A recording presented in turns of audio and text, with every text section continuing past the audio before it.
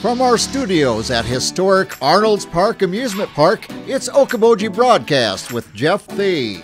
Welcome to Okoboji Broadcast, everybody. Starting off our work week here. Hope you all had a very happy Thanksgiving, and I'm thankful to have the CEO of the Bedell Family YMCA, Andrew Fisher, here with me today. And Andrew, it's always a treat to have you come in. No, thanks for having me, Jeff. It's a pleasure, my friend. Let's talk about, here we are. It's holidays time. We passed Thanksgiving, and I know right now the Bedell Y has certain practices that, because of what the governor says and what we're supposed to do, that you're currently doing, and that affects some programming. But sure. So what are we doing right now? Yeah, so in light of the recent proclamation with the governor, really we've had to scale down some of our services, and that's what everybody is dealing with right now. Is the bigger picture health crisis is what our country is trying to manage, and here locally as well. And so right now a number of our programs are suspended at this point in time. We do have operations open for people to utilize facilities, both Bedell Family YMCA and Milford HLPC. We have upgraded to a masking requirement within the facility. Really, masks are to be worn anytime within the facility other than when you're on a piece of equipment, doing vigorous exercise such as cardio. Even if you're walking, we're recommending wearing your mask. Really, it's just out of the abundance of caution to allow us to continue to keep facilities open and those services available to people. And so swimming is still available to people. We're doing that on a registration only basis. That way, make sure people are getting what they need in terms of lanes. We do have fitness classes available as well. Those have been scaled down to allow for social distancing and making those things work. And so we're grateful to be able to be open and provide the opportunity to our members and our guests. And as we've heard time and time again, mental health is a big part of the issues that our country is facing with this crisis. And exercise is one of the biggest things to combat that. Now, we're far from an exercise-only organization, but it is something that people do recognize us for. And so we encourage people to utilize our facilities. We have a whole host of new cleaning measures put in place, and feel good about the safety pieces that we've implemented. Yeah, and while I've been in there, I mean, everybody's spraying the equipment prior, wiping it down after, and the wearing the mask until you get on the elliptical or whatever it is, not a big deal. And and when you separate you've got the equipment separated as well. And that was one of the things that we did early in the COVID piece, was rearrange our facility to be able to accommodate social distancing, give spaces that we previously didn't have, and it's just been a change for all. And we, like many people, every time that the governor comes on TV, we listen intently and realize that there's going to be some change ahead of us, and we will adjust to that as needed. Yeah, exactly. Well, here we are again. Like I say, we're at the holidays now, and there's people, for gift giving and so forth. And you mentioned it, the mental wellness that comes along with being active and so forth. I think it's a great time to consider giving the gift of health, mental and physical, with the membership to the Y. Yeah, absolutely. So we have a number of ways that you can do that as a person. You can get gift certificates. We do that depending on when a person is comfortable of coming in to do that. We've had a number of people drop their membership, unfortunately, during this process, and have cited, I will be back, but I would prefer to do it on the back end of COVID as opposed during the middle of it. Right. And so we realize that's an option for people, gift certificate of when they feel comfortable. The other piece is we're accepting day passes for those people that are maybe wanting to try it out before they join. Those are options. We do short-term memberships for anyone who maybe is going to be here for a month or maybe a little longer. Maybe those college students that are going to be back in town for 2 months, that's something that's an option for them. But then also memberships ongoing is something that we're always working with. And so in early January, we'll have a new member campaign coming out. As we've done over the past couple of years, this year will look different, as obviously circumstances are different, but we are optimistic with the different news pieces that come out on a daily basis that there's going to be some exciting things down the road for the YMCA as well as the Okoboji area. Yeah, and I'm glad you brought up scholarships.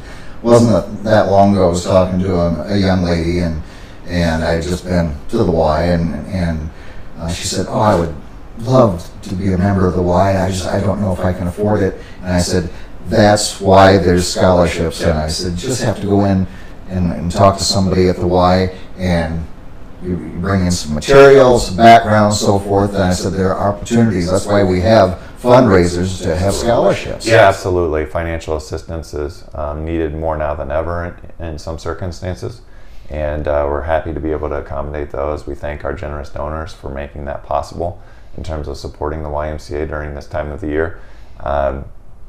I would like to thank our community publicly, just to say thank you for showing the YMCA some love in terms of giving during a time when those are challenging economic pieces for so many. It's really helped us stabilize a little bit as an organization and continue to be able to provide those financial assistance opportunities. Yes. And so our mantra for all continues even through this, which has been a difficult time for us. We are optimistic, as I said, that there are better times ahead for all of us in the Okoboji area in general, hoping to have a summer like we're used to, so to speak. Indeed, and this is an area that likes to prevail, and we stick together, we come together, and I'm certain of the fact that when that horizon hits us, we'll bounce back and we'll be a very vibrant area again. Yeah, and so I know tomorrow's Giving Tuesday, and that's a huge day for nonprofits like us. We're asking people to consider a generous gift towards the end of the year as that's happening, and we'd love to have your support, either it be through Camp Foster or the Bedell Family YMCA. You can visit any of our web pages, Camp Foster or Bedell Family YMCA, and it'll be clearly marked how you can support us if you so choose, whether it be through COVID relief, whether it be through our scholarship campaign, as you had mentioned. But whether it's us or whoever, I would encourage anybody that can support your local charities. We're very blessed here in the Iowa Great Lakes to have so many meaningful nonprofits that make our area very unique, and I think it's been well publicized. They all need your help, and so I would just encourage anybody who can to give. Yeah, and we've certainly, so many of the nonprofits over the past year have not been able to have their annual fundraisers, and through various ways that they have sustained themselves over the years evaporated this year. So whatever nonprofit you can help, it's greatly appreciated. Yeah, whether it's your nonprofit, your church. These are organizations that depend on in-person contacts, and the work that they do is about services, and some of those have been very challenged by the pandemic, and so help them hang in there and be back stronger than ever in 2021. Very good. Any other Y news that we need to be abreast of here? I would just encourage everybody, stay up to date with us. Check out our social media platforms. Facebook is going to be the place where you're going to see updated announcements. We're hopeful that things continue to get better. A proclamation may come to an end here in mid-December, and we can resume some different services.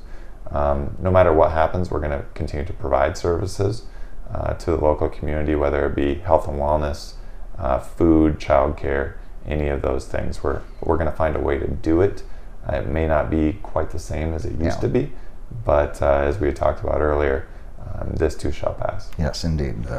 The sunny horizon is on its way, and we have to wait it out and improvise until then. That's all there is to it. Yeah, no, absolutely. Thank you for giving us a voice and so many others during this whole unique year, 2020. Unique that's a soft word for it. All right, we want to thank Andrew Fisher for being here with us. Of course, he is the CEO of the Bedell Family YMCA, the YMCA of the Okobojis. We thank him for joining us. We thank you for watching us right here on Okoboji Broadcast. Okoboji Broadcast from the studios at historic Arnold's Park Amusement Park is brought to you by the Scott Troutman State Farm Agency in Spirit Lake, Pure Fishing in Spirit Lake, Last Touch Painting and Cleaning, providing interior, exterior, house painting, and professional cleaning services in Spirit Lake. Quest Wealth Management, a financial advisory practice of Ameriprise Financial Services. Advisor Jan Spielman, AJ Spielman, and Erica Wachholz. Ducky's Marine and Motorsports Repair in Spirit Lake. Bank Midwest, dream big, plan wisely, live well. Lakes Regional Healthcare and Avera Partner. Attorney Bethany Brands at Brands Law Office in Spirit Lake. Ruthven Locker at the Lake, where carnivores are welcome on Hill Avenue in Spirit Lake. Beck Engineering in Spirit Lake. Be Radiant Laser Skin Studio in the Okoboji Plaza in Okoboji. By Michael Thorson with Farm Bureau Insurance in Spirit Lake.